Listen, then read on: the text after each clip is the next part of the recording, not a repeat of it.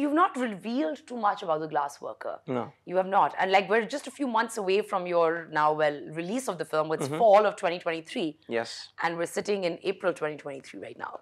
So could you give us a little bit of a teaser? Like right at the final push? With everything that I've done, mystery is very, very important. You also are a very mysterious guy. You look it. It's very important because that's what creates intrigue.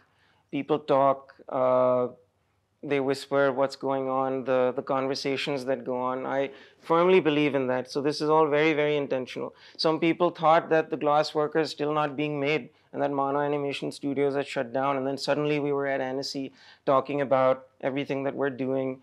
So a lot of that is very intentional. But I can give a little bit of information that we're in the final stretch and things are almost done, and I can't wait to share more with everybody. So, I'm very excited. I'm super excited. And I wish you all the best. It's a very large undertaking that you've taken on, and I really do wish and hope that it brings you more success and more doors open for you than you have even imagined.